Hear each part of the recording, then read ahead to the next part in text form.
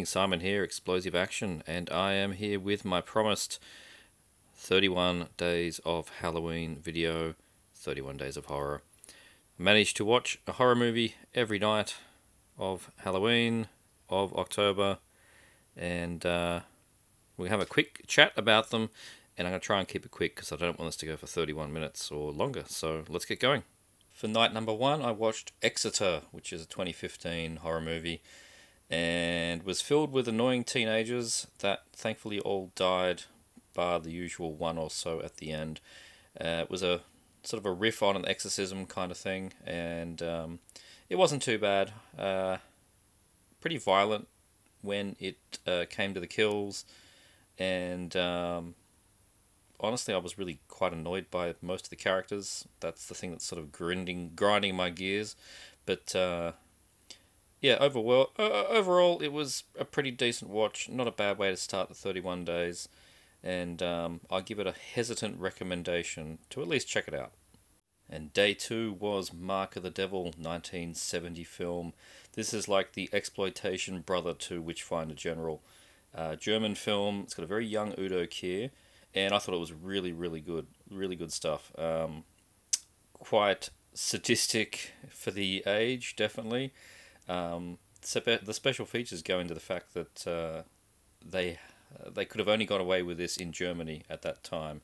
Trying to release this in the UK, would not have happened. Lots of torture scenes, as in like the classic torture implements of, say, the Spanish Inquisition and the witch trials kind of era. So yeah, if you know Witchfinder General, it's a similar film and just a bit more sadistic in German. Good stuff. For day number three, I watched Altered, the first film on this set, which is directed by one of the directors from the Blair Witch Project, as it says on the front, but it's not a found footage film. This was really good, I thought.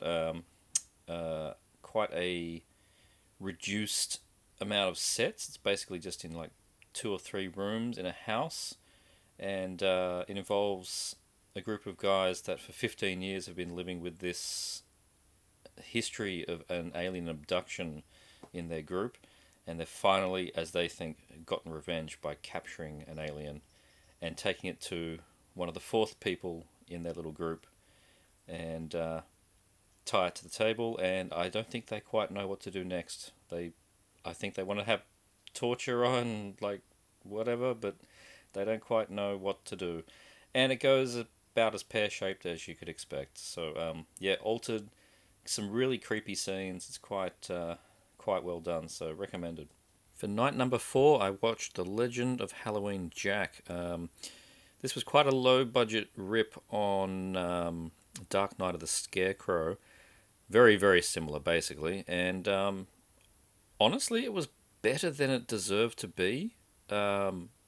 It's from the director of those awful Robert films, the Killer Doll franchise, Robert.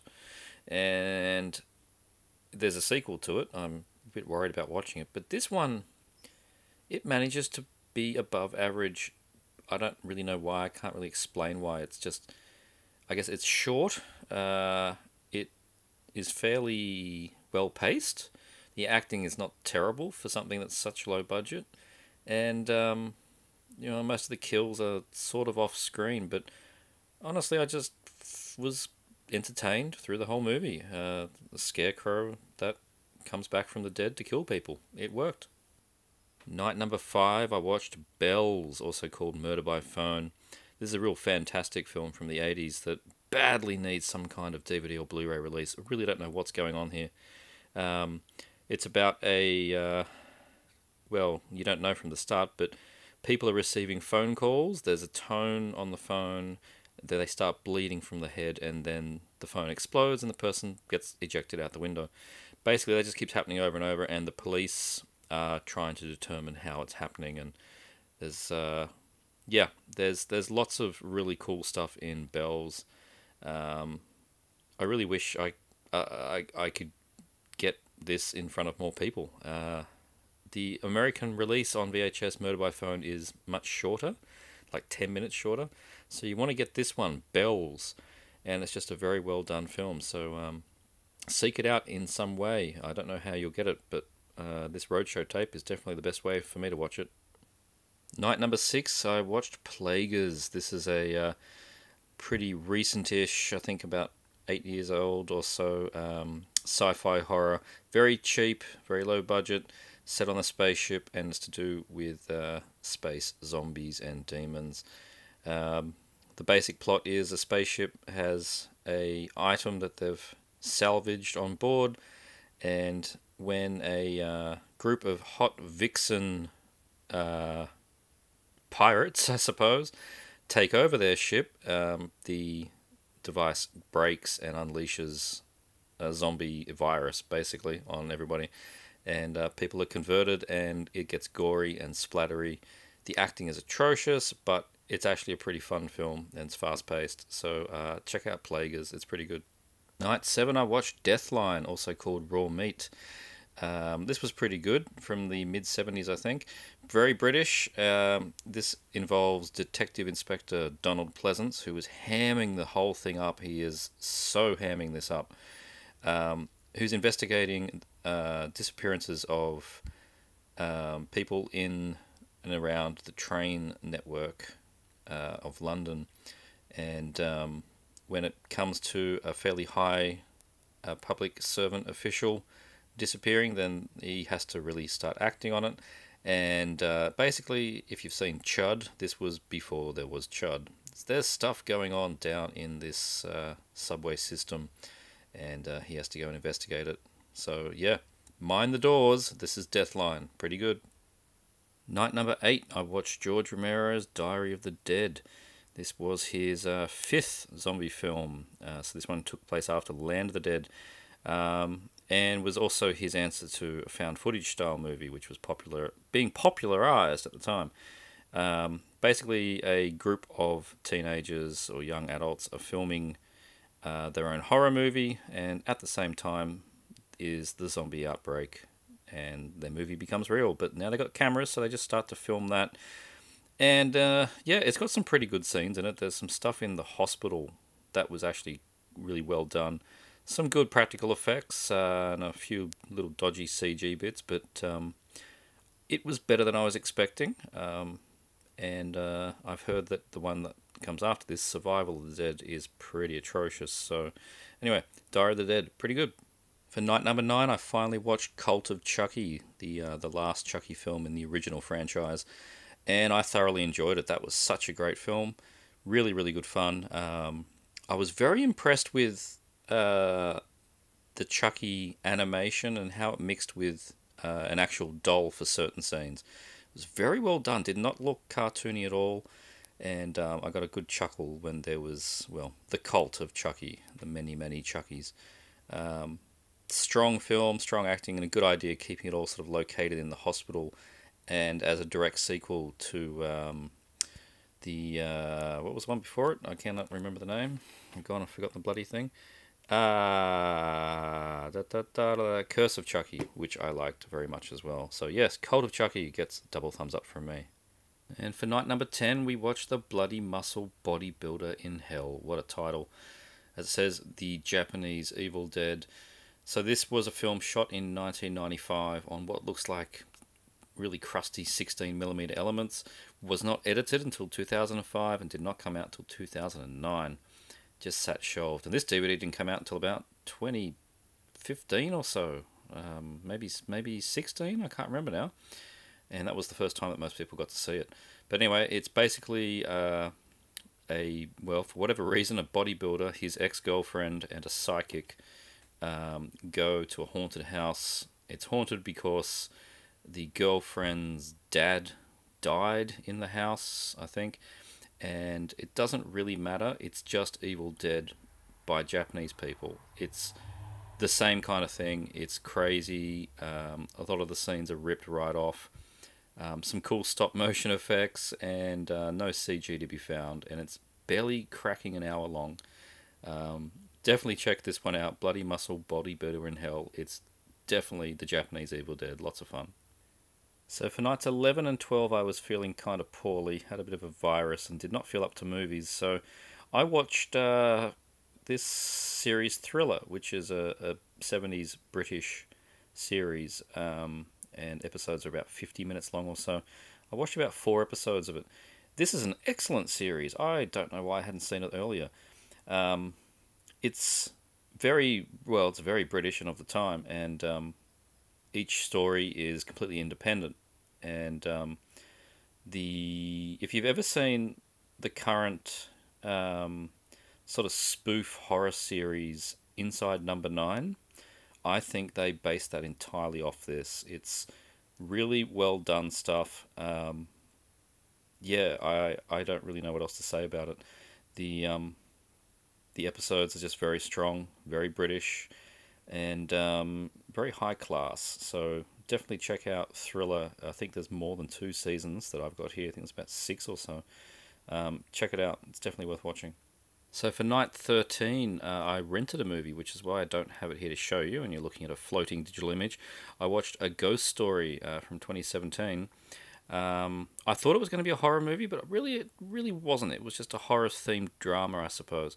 But it was really good.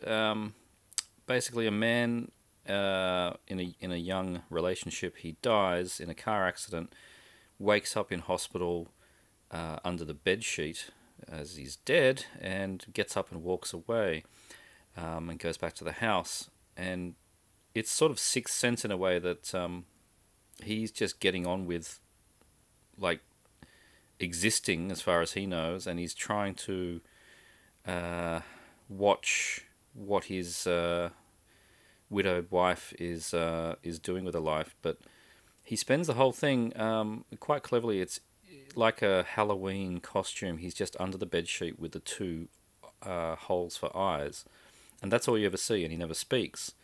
And he's just watching life around him, and we learn that time is not linear, so things keep moving backwards and forwards. It's really quite interesting. Particularly I thought was interesting was that he can communicate with other ghosts. So you do see another ghost that's a bedsheet, and they speak in just subtitles.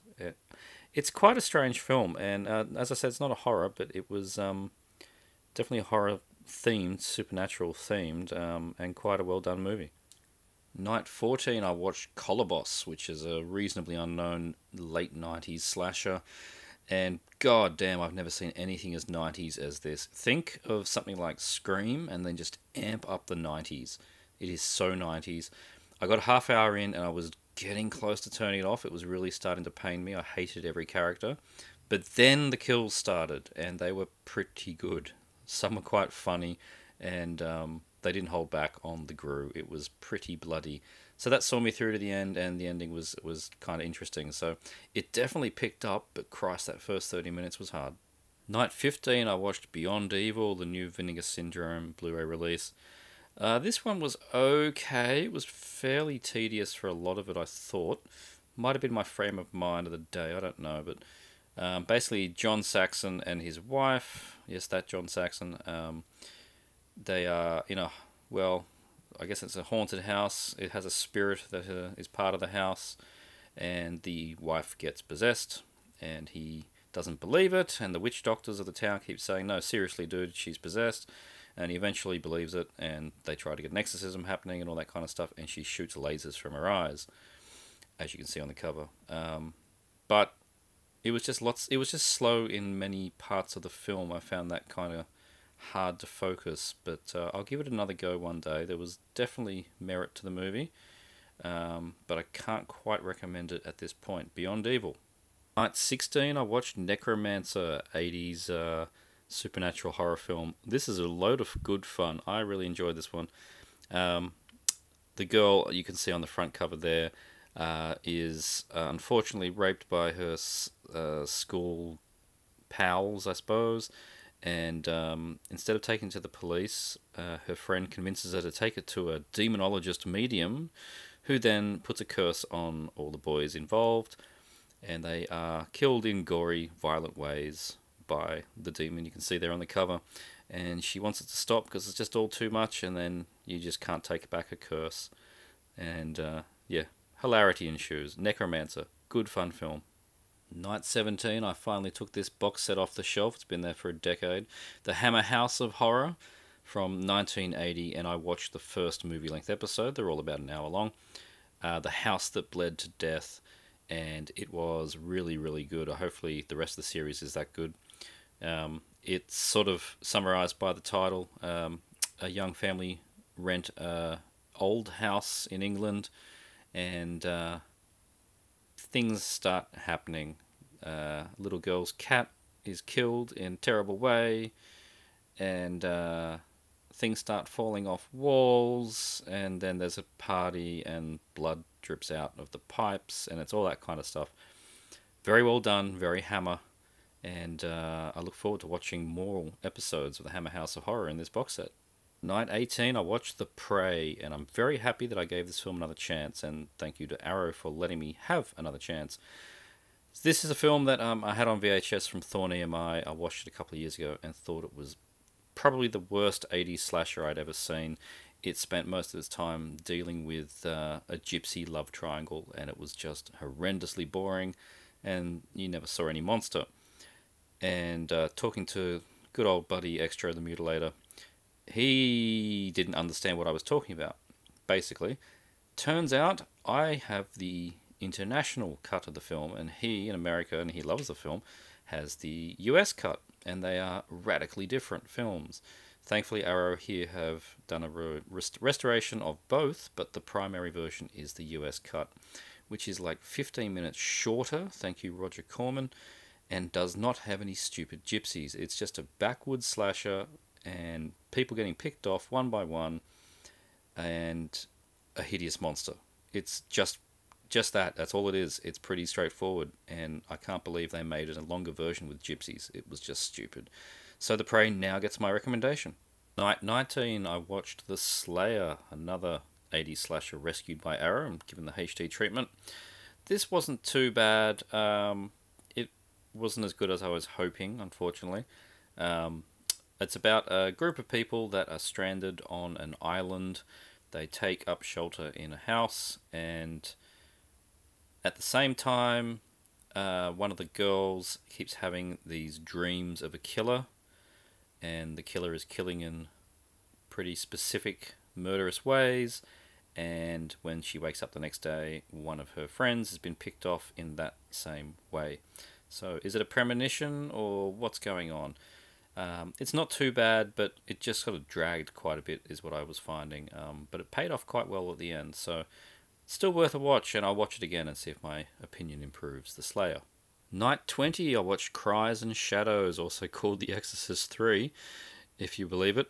It is basically what you are seeing. It is an Italian rip-off of The Exorcist. It was made before there was the real Exorcist 2, and it's just like you would expect the Italians would do to The Exorcist. It's the same damn plot, but sleazier and with boobs. So it gets a recommendation. Night 21, I watched Beyond the Gates, which is a pretty recent film. This was really good, actually. I was expecting something. I don't know what I was expecting, but I got something good. It's about two brothers that are closing up their deceased father's video shop. As they're rummaging through the shelves, they find a game, a bit like those Nightmare board games. This one, or VCR games. This one's called Beyond the Gates. They think, why not? Let's give it a go. Pop the tape in. Barbara Crampton, as you can see there, is on the screen. And as they're watching and trying to play the game, it becomes pretty obvious that it's real and that she's taking pauses to wait for them to actually respond to her, and it gets all a bit supernatural. Like it says on the front there, that's quite a good description. A bloody grown-up version of Jumanji. That's not bad. And they are forced to play the game, and there's some pretty grisly killings in the movie. I thought that was quite good. It gets quite bloody. It earns the R rating. And it doesn't overstay its welcome. It's quite short. Night 22 is The Horror of Dracula, better known as just Dracula, 1958. The first Hammer horror Dracula film. This is just pure class. I'd actually never seen this original one. It's the same old story from previous movies involving Count Dracula in his big house and Dr. Van Helsing trying to off him. And it's pure class. Peter Cushing, Christopher Lee, You just couldn't ask for much better. It is. It's not a hugely long film. None of the Hammers really were. Um, you know the plot of Dracula. It's that, but it's done by Hammer, and of course for 1958, I thought some of the effects they got away with were quite grisly. That at the time, that would have turned a few heads, I think. So, yeah, obviously I recommend The Horror of Dracula. For night 23, I watched Livid from the director of Inside. This was really, really quite good. So it's of a young girl that is a trainee caregiver, so goes to people's houses to assist them when they need help.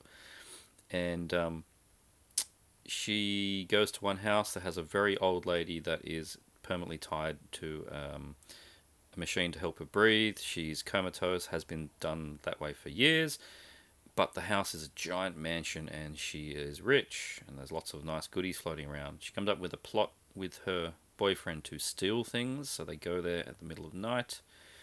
She's not going to wake up because she's in machines and she's a coma. Yeah, things get pretty bad. It doesn't go as straightforward as they were expecting, just trying to rob this house. I don't want to say too much more, but you can imagine that it gets pretty livid. Night 24, I watched Worry Dolls. This is quite interesting. So it opens with a fantastic murder, grisly killing involving like a workman's long drill, like one of those ones that's like a meter long, going through someone's head. It's fantastic. But anyway, it's about these Guatemalan little figurines, little dolls, trinkets that make their way into the wrong hands, are being sold to people, and when these people, anybody touches them, they will soon become pretty possessed by the forces of these dolls and get murderously violent against anybody. And yeah, it's got a bit of a who done it, how do we solve it, murder mystery kind of thing going on, but there's also just grisly murders and grisly deaths, and it's quite over the top at times. I really enjoyed Worry Dolls and recommend it. And Night 25, it's a little bit of a cop-out, but it's Terminator 2. I saw it in the cinema with a good friend of mine. I'd never seen it in the cinema on the big screen. And look, this is a 5 out of 5 movie for me. I'm not going to talk much about it. It's fantastic. But what I will say is I'm going to let it pass as a horror film, sort of, in this roundup, because some of those kills from the T-1000 are still as effective as they were back then, particularly the poor security guard that gets the needle through the head, and then the foster parents with through the milk carton, that kind of stuff. It's actually still pretty horrific, especially on the big screen. So T2, it gets a pass. It's a fantastic movie. Night 26, I watched the Japanese movie Junk. This is a fantastic one. I've seen it a couple of times. Had this for years. Basically, it's some jewelry robbers that are trying to do a deal with the Yakuza. They pick a abandoned warehouse as the trading place, but what they don't know is that it's the same warehouse used by the US government to resurrect the dead. And yeah, it goes all a bit Reanimator, and then it becomes Dawn of the Dead. Really good effects. The zombies are good stuff. They're slow movers. You can take them down because they're slow movers, but when they get you, they bite you and you turn. It's proper zombie goodness, and I highly recommend Junk. And for Night 27, I watched the recent indie horror Terrifier. This is going to be joint winner for my pick of the month for a new film. Anyway, this was fantastic. I don't know why I'd sat on this for so long. It's very simple slasher plot. Art the Clown, who you can see there, just starts terrorizing girls on Halloween night, and we see him be creepy, and we see him killing people. And it's just that simple until he gets, well, taken down, I suppose. The kills in this are full on. He's holding a saw in this picture, and there's a girl upside down. Yeah, I'll let you draw the rest of it, and it takes a long time. He's really creepy too, the paint effects on Art, and the guy that played him, he never speaks. He's just just a clown. He's a mute, and it's very, very effective. But Jesus, the kills in this, fantastic stuff. Highly recommend Terrifier. Night 28, I watched Dis, and I don't know what Dis was about. I have no idea. This film, what the fuck was going on in this movie? It is some kind of riff on Dante's Inferno. It's sort of traditional folklore, folk horror, but it's an art house film. There's very little dialogue. It goes between colour and black and white. It goes into scenes that are inside the protagonist's head, as far as I can work out. There's scenes that are pretty horrific, and they're also just weird. I don't know what's going on in this movie. I can't recommend it. It's only like an hour, and it felt like 4. One day I'll watch it again, see if it makes sense, but at the moment, nah. Night 29, Boarding School. This film stars the kid on the front named Jacob, who 13-year-old kid is a bit of a hard one to work with his parents, apparently, and is sent to boarding school, along with a bunch of other kids that are also not quite fitting in with life. And I know what you're thinking, it's kids in movies, it's not going to be great, but bloody hell, these kids are properly trained. They all play very different characters, they're all stuck in this school, and they're all very strong. That's the main thing about it. They're very strong actors, these kids, especially Jacob, the main lead here. And the film itself is these kids in the boarding school with these pretty creepy teacher sort of custodians, and it doesn't really make sense, the kind of teaching and the things they're learning. And they start seeing, the kids start noticing things not quite right around the place. And it gets kind of Suspiria in places, and then it goes into whole new realms as well, and did not see the ending coming a mile off. So I really, really, really dug Boarding School. I'm looking at trying to get the German Blu-ray for an upgrade, so that'll tell you what I thought of that movie. Definitely check out Boarding School. If you're going to check one movie out of this update, pick Boarding School. And night 30, I watched Splatter Beach. If you're going to pick one movie to avoid in this update, this was a piece of shit. 2007, I think, sequel to an 80s film called Splatter Farm. And this is just atrocious. This is up there with Raiders of the Lost Shark, which is one of the few films I watched and immediately returned. I've left it too long to return this. It stars Erin Brown, better known as porn actress Misty Monday, but she does not get a kid off, so what's the point? Really, really bad, very cheap monster movie, I suppose. Slasher monster kind of thing. Whenever anything starts to get decent, this crappy, like, surf rock band just keeps popping up and playing these inane songs called Splatter Beach, I think. And the film is so cheap that they have the band filmed against a green screen and have the dancers on the beach against the same green screen and then put beach footage behind it. This film sucked. But thankfully for Night 31, Halloween, I watched a decent film, and that is the Halloween 2018 sequel. I not got around to watching it until a couple of nights ago, so this was fresh for me, and I quite liked it. It's not amazing, but I'm also not a huge, mega fan of the franchise. I like the movies, but I'm not in love with like the entire thing. I could say that about all the franchises, to be honest. Friday the 13th, etc. I like the movies, but I'm not obsessed or anything like that. But when it comes to this film, I thought it was a pretty good standalone movie, and worked as a sequel to the first film as well. Pretty well. It was interesting seeing things like Michael Myers in prison. You never saw his face, but you could see more of his sort of body shape and his makeup, as in like his creation, not his makeup. it was fairly obvious, of course, he was going to get out of prison and wreak havoc.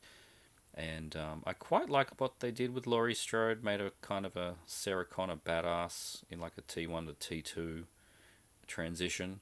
That was kind of neat, and yeah, overall, I quite enjoyed the film, and keen to see where they go with the new Halloween 3, whatever they're going to call it. And that is it. That is my 31 days of horror. I am pretty impressed with myself managing to watch a movie every night. Even when I got sick, I still managed to watch things that counted. So that was good, and I hope you enjoyed watching this quick recap. Hopefully, by the time I edit it together, it's reasonably quick. But you know me, it'll end up being 45 minutes long. Hope you enjoyed. See you next time.